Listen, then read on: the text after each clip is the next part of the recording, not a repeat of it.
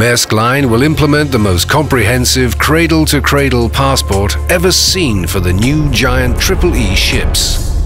The cradle-to-cradle passport will identify each and every nut and bolt of the giant 60,000-ton ships, making vastly improved recycling possible for most materials as well as safe disposal for the rest.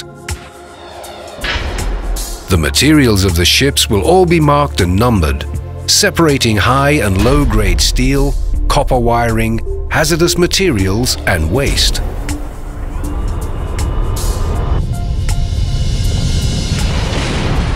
Based on the sorting, it will be possible to reuse nearly all materials for new ships, making dangerous and polluting scrapping a thing of the past.